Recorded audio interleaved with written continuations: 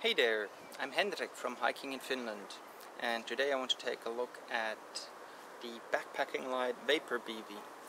Yesterday I drove with my bike to the customs office to pick this up after around 9 days in transit, and I thought that it would be very interesting to take a look together with you guys at this Bivy. It's not a lot of information out on the net about it, and that's why I thought it could be really cool to share this first look with you guys. I haven't used it yet, so it's going to be really just the first look, first impressions, unpacking if you want so, but I think it would be of interest of some of you. Let's take a look.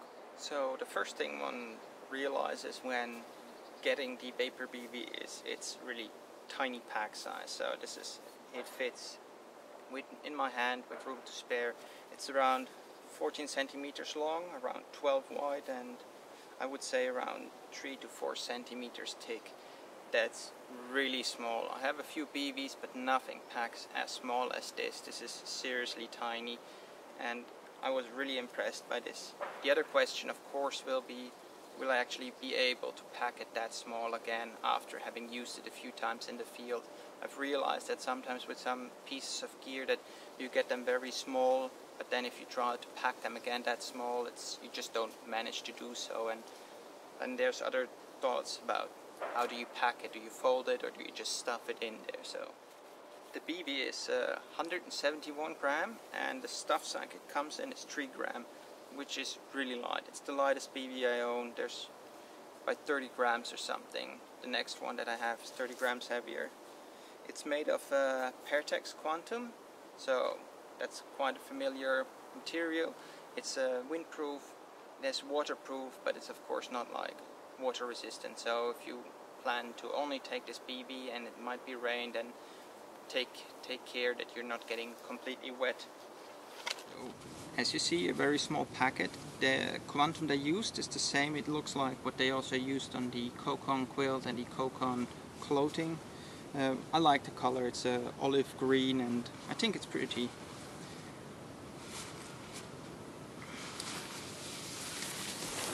Oh, this is the long version because it was the sales and this was the only one available still. And again, after some thinking and discussing, I came to the conclusion that the long might be the best option because it allows me to also use it in winter with a big winter sleeping bag. So this is how the Bivy looks rolled out. It's a bit over 2 meters, the long version, and well, you will be reading these stats down there now, around I think 60 to 70 wide. I think what's very interesting is the zipper.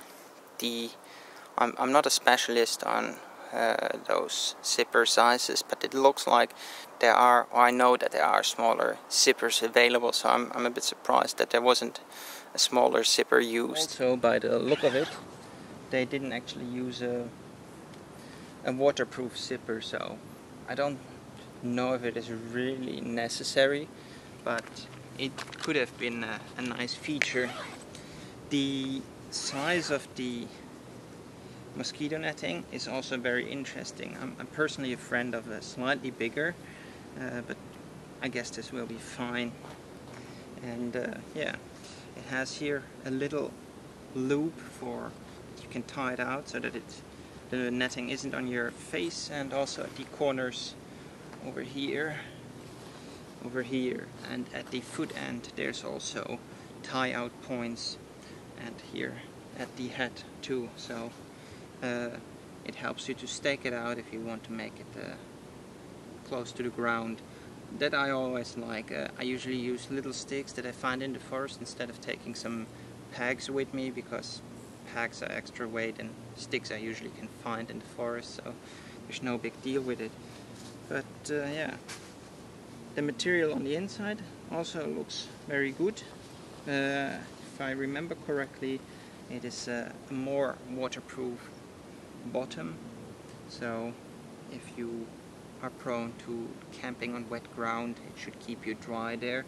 But I guess that with this kind of sensitive material, I usually put my closed cell foam mat underneath the Bivy, then I put my inflatable in there, put the quilt in there, and yeah, and everything else that comes in there with me. So usually a headlamp and a snack and maybe my knife or something like that, clock, watch.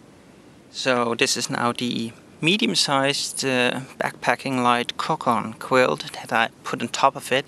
As you see, the colors are identical, which is nice, I think. I really like the color, and it looks especially good in sunshine as we just have now. But let's put the quilt in there and see how it fits.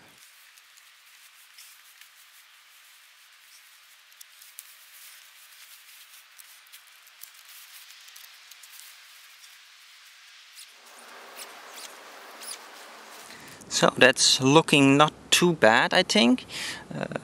Looks like plenty of space. I conveniently forgot to bring my closed cell phone mat and inflatable mat, which I usually take, so that's very practical, of course.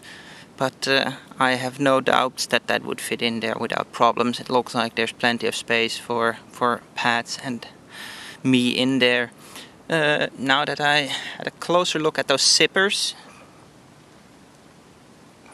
I need to say that I could see that as a problem using two zippers.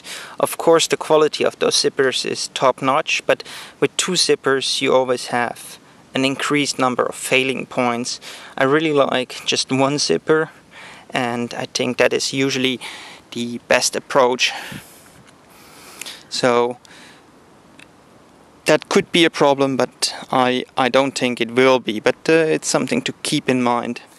So to round things out, I thought it would be interesting to put the Vapr Bivy next to the Laufbursche Tyvek Bivy that I've been using pretty much extensively and exclusively in the last months. And the Laufbursche is a bit longer, and it seems at least as wide as it. It has only one zipper and it has a bigger head net. And it is made of Tyvek, so it's super breathable. I really love that BB. So the Vapr Bivy has a high benchmark to reach to let me replace the Tyvek Bivy. But the Tyvek Bivy is a 205 gram, which means it's around 34 grams heavier than the Vapr Bivy. So there's a good weight saving in there with the new Bivy, and I'm very excited to see how the Vapr Bivy will be in use, if it is as breathable as it is claimed it is. So this was my first look at the Backpacking Light Vapr Bivy. I haven't used it yet. I hope to use it in an upcoming bikepacking trip this week or weekend, and then I probably will be able to say a bit more about it. But of course, to really say something about it, something like 2 weeks usage is what I expect from a review. But so far I'm quite impressed. As you see, I managed to get it back into its stuff sack, and yeah, excited. In case you're now wanting to go and get one, it's really bad because Backpacking Light closed its shop, so they're not available anymore. They're all sold out, and if you're lucky, you maybe are able to pick one up used, which is probably also a lot cheaper than the $225 plus $30 shipping, which I paid. And if you look at this packing, the packing size, the $30 shipping is, yeah, questionable. But anyhow, I hope you enjoyed this. I hope you found it useful. If you have questions or comments, leave them down there, and yeah, see you the next time. Bye.